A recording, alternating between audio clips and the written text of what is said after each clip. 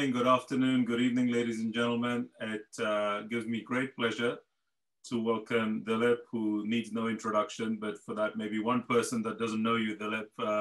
Dilip heads up KNOMAD at World Bank, but more importantly, I think really the one person that has his pulse on what is happening with all the migrants. So Dilip, thank you so much for your time and welcome to this podcast, I guess. So Dilip, you've just released, interestingly, the data regarding remittances. And I think it'll be great to, we've all read your publication. I know you've been doing a lot of interviews and webinar, but I wanted to get your firsthand sort of explanation and reaction to the data. So it would be great if you can share your thoughts with us.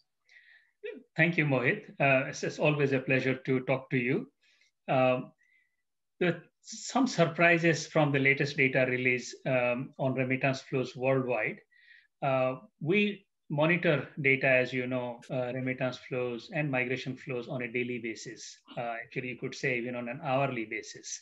And yet we were surprised at the resilience that we observed in the data. So remittance flows proved to be way more resilient than we had anticipated.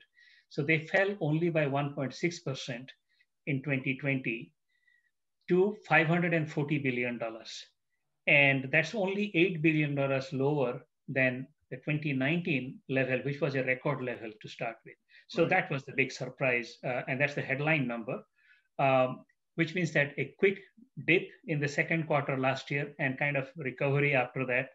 And the recovery would continue. So looks like in 2021, we would break out of the negative zone and there'll be a positive growth of 2.6%. And perhaps next year as well, there'll be a growth of just over 2%. Yeah, I mean, great, really encouraging news, given what we've all gone through and experiencing. But I wanted to just go back, Dilip. I remember when we, spoke back in April and when this thing had just started, we were looking at a 20% fall. I think that number was pleasantly revised back in October to sort of 7.2%, and now 1.6. So while I think it's great that the impact has been as little as 1.6, what were some of the reasons that there was such a big variance? Acknowledging that, this is a pandemic and it's so difficult to forecast in normal times, but what would your thoughts be on that? So exactly the kind of question that I would have liked to pose, which we were posing and we have answered in the report that we have put out. The report is called Migration and Development Brief 34. So it's the 34th in this semi-annual series, which basically means that I have been doing this for 18, 19 years now. So yes, with that long hindsight, the V-shaped recovery is really surprising. Again, to put things in perspective, and I'll come to your question right away. In 2009 global financial crisis, I remember kind of sticking my neck out, as they say, like this, and waiting to be choked by anyone, including perhaps the senior management of the World Bank, for going out and saying in 2008, before the 2009 global financial crisis, that remittances would not fall by much. And at that time, we had the reasoning that migrants try to help families, and that is what will actually cause the flows to be much more resilient during 2009 global financial crisis. And sure enough, 2009 remittances fell 5%, and then 2010 they were already higher than the pre-crisis level. 2020 COVID-19 crisis was way bigger, larger, deeper, more broad-based, more intimate. It reached to household levels, right? It separated family from family members. It was that impactful. So we were expecting all bad things to hit remittance flows and migratory flows, to disrupt the flows. And the surprise is that the recovery, which initially we were thinking 2020, a 20% fall, maybe a 5% recovery in 2021. That was our April forecast. Remember, we made that like before the end of April. Right. In October, we realized that this, Q3, Q4, the data were already getting a little better. So we said, okay, it will not be like a 20% fall, 5% improvement in 2021. It would be 7.2% fall and another 7% fall. Right. In the end, it would be the same sort of level. So it is gradual fall. Now what we see is 2020 second quarter, a sharp drop, more than 20%. And in many, many countries, like Bulgaria, 86% fall. In many, many countries, it was 40, 50% fall. Right. And then surprisingly, the V, the deep point of the V became very narrow, and it was a quick recovery in third quarter and fourth quarter, and it has continued into the first quarter of 2021. Again, the surprise there is the countercyclical fiscal policies, the cash transfer programs that were put in place on a massive scale, the employment support programs that were put in place on a massive scale. The largest host country in the world is United States, and that's an example, but it happened all over the world. And that was the surprise that no model could predict, right? Because it's a political thing, it's a question of ability. And that, by the way, remains also a risk that we cannot forecast going forward. So that 2.6% increase this year is subject to whether the countercyclical fiscal policies will have steam or not. Yeah. No, that's that makes sense. But I think just let's dive into this 1.62, because I think while it's very encouraging and sort of, you could almost say sort of flat to the previous year, but there's a lot of variations sort of by country, right? So, I mean, I think if you look at perhaps maybe outside, you touched on the US, where clearly there was a big stimulus package. I think another one announced just yesterday. But, if you look at Gulf, which is the next sort of second biggest sending, and then the recipient markets for Gulf are the Indian subcontinent. So India, Bangladesh, Pakistan, Nepal, you've got Philippines, you've got others too. And we continue to face crises in India and surrounding areas. How were those countries impacted? So just to elaborate a bit on the variations that you mentioned, that in some parts of the world, particularly Latin America and the Caribbean, there was a 6.5% increase in remittance flows in 2020. And in Mexico, which is the largest remittance recipient country in the Latin America Caribbean region, there was actually no decline whatsoever during the entire year. It looked like a normal year. So there were a few countries and few regions where remittance flows held up reasonably well. And then there were other regions like Europe and Central Asia and Sub-Saharan Africa, where flows actually declined by about 10% and about 13%. And in countries like Nigeria, remittance flows declined by 28%.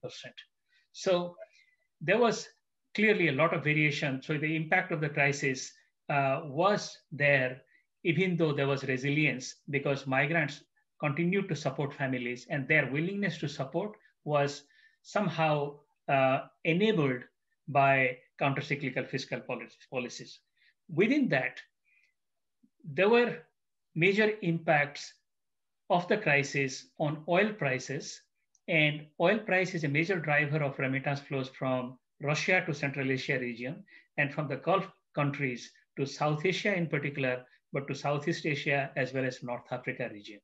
And oil price impacts on remittances were felt deeply in the Central Asia region, but also in South Asia region and Southeast Asia region.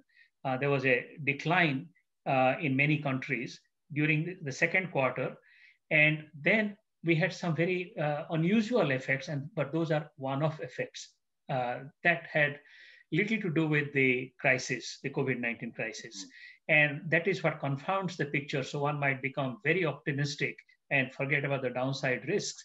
But the fact is that those were one-off factors. For example, the pilgrimage to Mecca was canceled. Yeah. And, in 2019, 1.8 million people visited Mecca. Now, these are mostly, all kinds of people, but mostly the majority of them are migrant workers and their families, supported by the migrant workers in the Gulf region. When the pilgrimage was canceled because of travel bans and worries about COVID, all that money from those millions of people was actually sent home as remittances. So that actually affected remittance flows to countries like Pakistan and Bangladesh. But then you had also Bangladesh experiencing flood in July when almost 87% of the landmass of Bangladesh was inundated. So that confounded, that resulted in a large amount of remittances coming into Bangladesh. But that is a one-off thing, and that confounds the picture. And it seems like, oh, Bangladesh is having a great time in terms of inward remittance flows. But the question remains, will it dry up going forward? The Mecca factor will play out again this year because we know that travel is not allowed again so far. No. So that would be there, but the other one-off factors will not be there. Overall, in the Gulf cooperation countries, there has been a structural shift in employment of foreign workers. And what we noticed, and the data are actually shown in the Migration and Development Brief 34, between 2017 and 2020, the number of foreign workers in Saudi Arabia alone declined by 3 million out of a total of 8.5 million. You can imagine that's a structural thing. There's a structural policy-induced factor in their efforts to increase native employment of their own people and discourage employment of foreign workers. That means millions of those workers are coming from Bangladesh and Pakistan and India and Philippines and Egypt and Lebanon. They will not find jobs in the future. And that leads me to an important point that 2020 marked the first year in the last 70 years history of migration flows for which we have data that the stock of international migrants actually declined. And 2021 seems to be set to experience a further decline in the stock of international migrants. This is the first time in the history. So while on remittance flows, we have reached one after the other 2 milestones, on migration, we are also reaching 2 milestones in the opposite direction, but with much longer implications going forward. So it is worth reminding ourselves the 2 milestones on remittances. 2019 was the first milestones when remittances exceeded foreign direct investment flows to low and middle income countries. In 2020, because of the crisis, foreign direct investment fell by 11%. And if you exclude China, by 30%, which was our projection, by the way. Remittances declined by only 1.6%. And because of that, in 2020, a second milestone was reached when remittances, excluding China, remittances to low and middle income countries surpassed the sum of foreign direct investment and official assistance together. So this is a major turning point in the trajectory of remittance flows, means that remittances are no longer small change. They cannot be ignored by the global community, and yet much remains to be done to facilitate these flows. So efforts must continue to keep remittances flowing. And the money transfer industry has a huge challenge to rise up to the need of so many millions of poor people to keep serving them. No, and your last point is very interesting, Dilip, in terms of the actual reduction. I hadn't appreciated that. But what I was going to ask you, which actually now you've just validated, is that I keep reading, I can't remember if it was Bloomberg or Economist, somewhere I read about the shortage of labor, you know, as this recovery is happening and minimum wage is shooting up and people can't get, I mean, I think it was in the US, but I know we're experiencing same in UK and Europe and so on.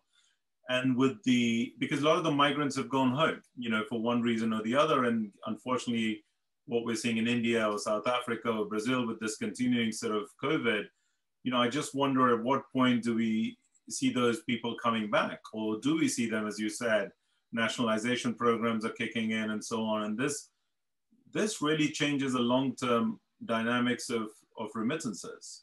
Absolutely, absolutely. You know, if migration is mostly economic migration in the sense that this is not refugees. You know, if you look at the total number of migrants, refugees are only about 4% of the total. So 96% or so of the migration is motivated by a desire to find an employment abroad. Now, you know that when people go to the Gulf countries or they come to the UK or to the US, if they don't find a job, they will go back home, because the main reason they come to these countries is to be able to work, escape unemployment, earn money, and then send a whole lot of that back home so that the families also back home will have something to survive on. That's the story of remittance flows and migration flows. In that process, migrants stay in foreign countries only because the firms and households need them and they employ them and then they pay them in exchange for work. It's not charity. It's a market-based solution. The migrants provide work, the employers and the households use them. Right. If they are not there because they have gone back home because of the crisis, then the mothers won't be able to go to work. They will not have childcare. Schools will be empty because there will not be teachers. Firms will not have workers and managers, but I'm more worried about the workers. And we have seen the role of migrant workers in the frontline workers, in the front line of the fight against COVID. Not only the doctors and nurses, think about the IT workers behind the scene, facilitating everything, but also importantly, the storekeepers, the grocery store clerks, the delivery people, they are there on the forefront, risking their lives. That's why the community is safe. So that process, if there is a structural change in that process because people are afraid to, because they have gone back and they're afraid to come back, or even worse, people are worried about risks of whatever from migrants, and the sentiment against migration turns more negative. Right. And that begins to impact policy, and suddenly there is anti-immigration policy everywhere. All the good that the migration does in terms of increasing the supply of labor, the skill set of labor, fighting against the front lines, all of that will act in the reverse way. And that is a huge downside risk to the economic outlook going forward. I think that is way bigger than the downside risks that come from the cash transfer programs, fiscal stimulus programs drying up. Because remember, remittances are about 4 or 5 times larger than all official aid put together. So there is no way that huge force for good that comes from migration in terms of contributions to the GDP of host countries, and in terms of remittances, the contribution to their countries of origin, if that whole process is somehow disrupted because of the changes that brought about by COVID-19, that would be a long-term risk for a long time to come. Something we need to worry about. Yeah, no, I think you're right. And I think this is why it's important that this stays right at the front, and initiatives like Call to Action that I know both you and I participate with, led by Swiss and UK government and others, is really important. So Dilip, as always, I know you and I can carry on for hours, but I've already taken more time of yours than I promised. So thank you very much. Look forward to getting more and more data, and nobody has a better, their fingers on the pulse than you. So thank you very much, Dilip, for that. Thank you, Mohit. It's a pleasure talking to you, as always.